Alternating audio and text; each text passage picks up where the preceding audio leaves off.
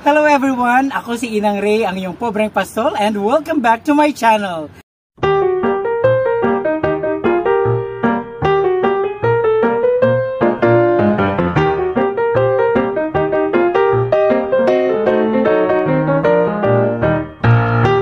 At sa araw na to ay ipagpapatuloy natin ang ating Road Trip 101. At this time, tatawagin na natin ito Road Trip 102, kung saan ipagpapatuloy natin ang ating pamamasyal sa iba't ibang bayan dito sa probinsya ng Isabela.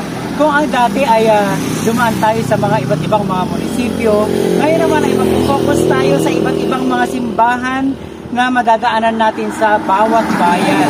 At uumpisan natin ang ating Road Trip 102 sa pamamagitan ng paglalakbay patungo sa bayan ng Alicia, Isabela. Kaya naman mga kapastol, tara at samahan nyo kami sa aming pamamasyal sa ating Road Trip 102. First stop natin mga kapastol ay dito sa parokya ng Our Lady of Atocha dito sa bayan ng Alicia, Isabela.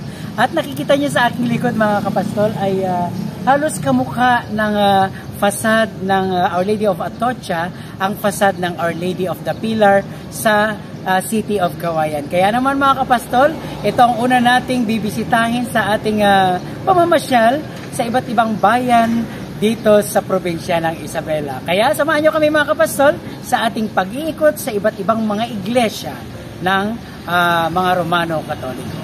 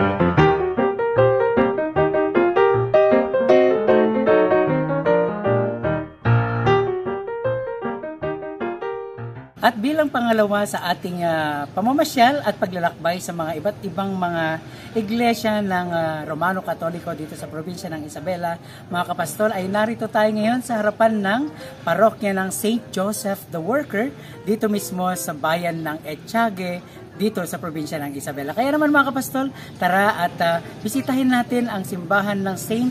Joseph the Worker at mag-alay ng isang taimtim na panalangin.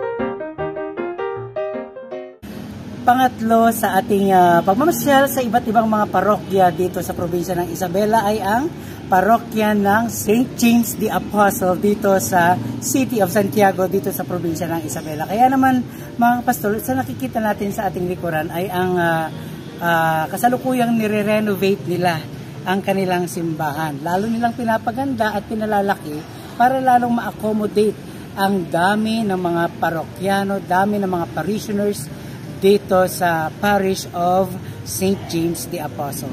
Kaya naman mga kapastol ay pipilitin natin makapasyal at makapasok sa loob ng kanilang simbahan upang sa ganun ay makapanalangin tayo.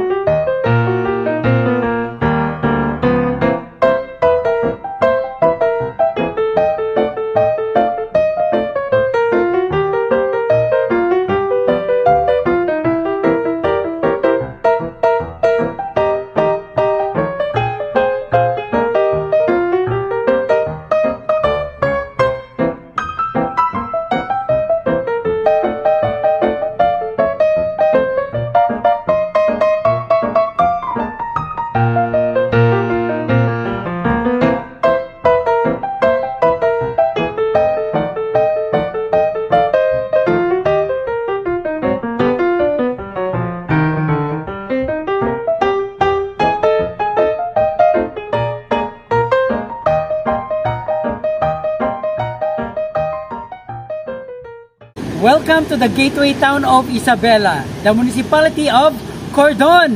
At mga kapastol, narito tayo ngayon sa harapan ng parokya ng Santo Niño de Praga dito sa Cordon, Isabela. Kaya naman mga kapastol, tara at samahan nyo kami at ating pasyalin at silipin ang loob ng kanilang simbahan at mag-alay ng isang taimtim na dasal.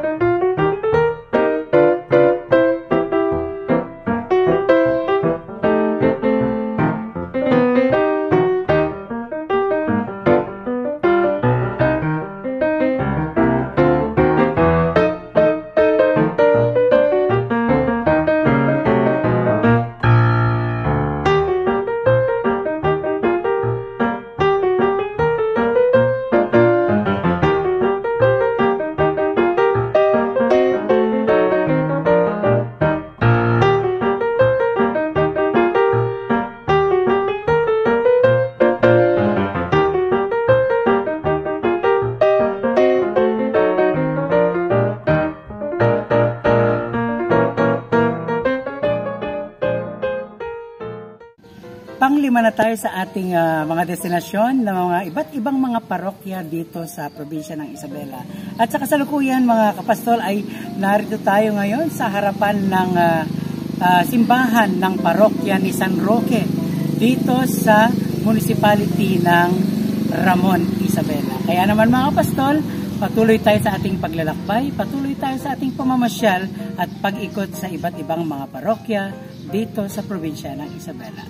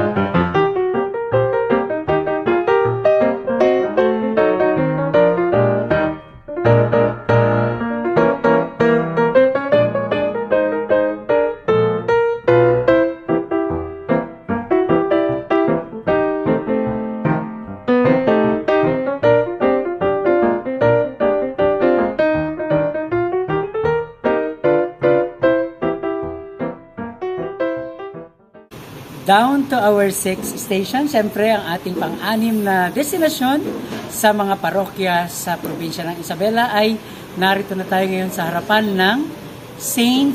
Matthew Parish. Ayan, dito sa San Matthew, Isabela. Kaya naman mga kapastol, papasukin natin ang kanilang simbahan at mag-aalay tayo ng isang kaimtim na panalangin para sa isang safe at matiwasay na paglalakbay.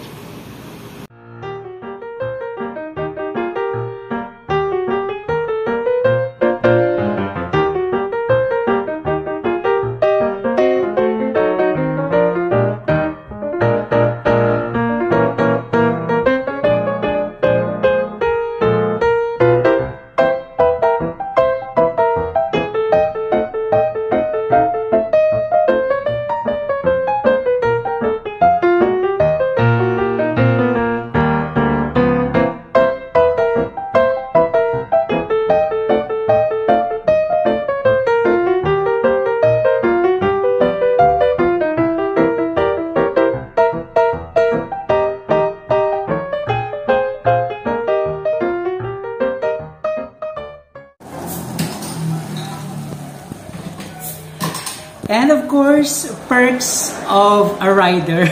Ito na po yung perks ng Roadtrip 102. Ayan, at kakain kami dito. Siyempre, madadaanan natin dito sa San Mateo, Isabela. Siyempre, ang famous Esther's Steak. Ayan, okay, so magla-lunch muna tayo, guys. Okay? Magla-lunch tayo bandang alas 3 na po ang lunch namin, okay? So, join us mga kapastol sa aming lunch at mamaya ipagpapatuloy natin ang ating road trip 102 sa dalawang bayan na lang, sa bayan ng Cabatuan at bayan ng Luna. Kaya naman, kain muna tayo guys.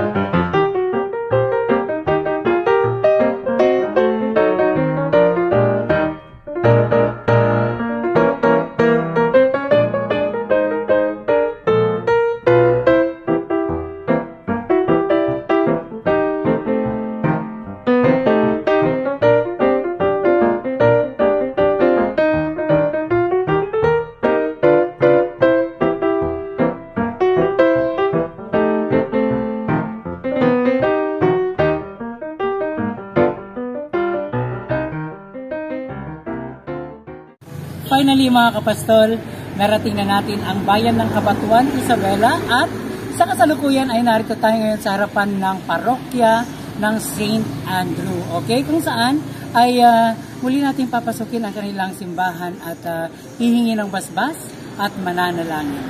Samahan niyo kami mga kapastol.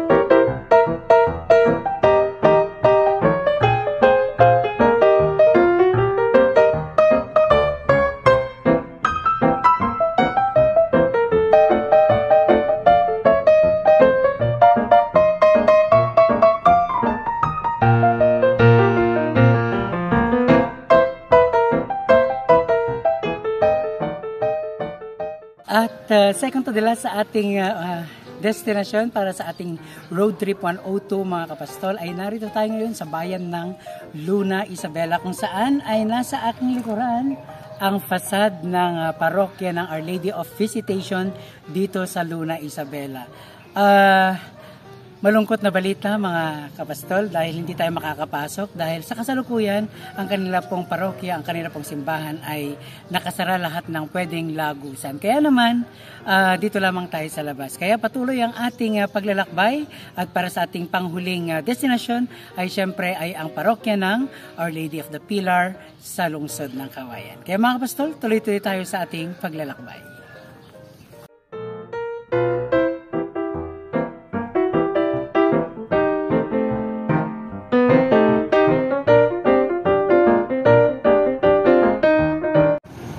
guys, to wrap up our road trip 102, finally for our last destination ay dito sa lungsod ng Kawayan kung saan tayo nagmula din kanina, okay?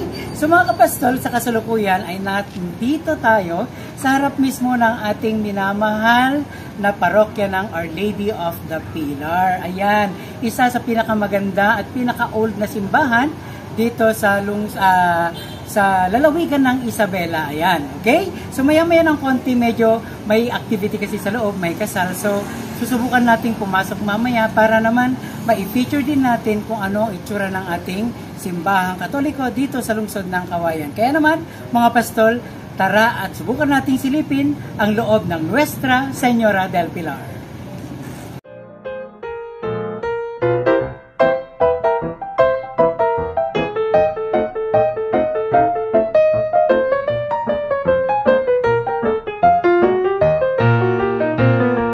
It's a wrap mga kapastol, tapos na ang ating road trip 102 kung saan ay nasubukan nating maglakbay, mamasyal sa siyam na parokya ng probinsya ng Isabela or parokya sa diocese ng Ilagan. Kaya naman mga kapastol ay maraming salamat sa inyong pagsama sa aming paglalakbay, sa aming pamamasyal at maraming salamat sa inyong suporta. At kung bago ka lamang sa aking channel, all you have to do is just click the subscriber button below and click my notification bell for more videos and updates. Maraming salamat guys, hanggang sa muli!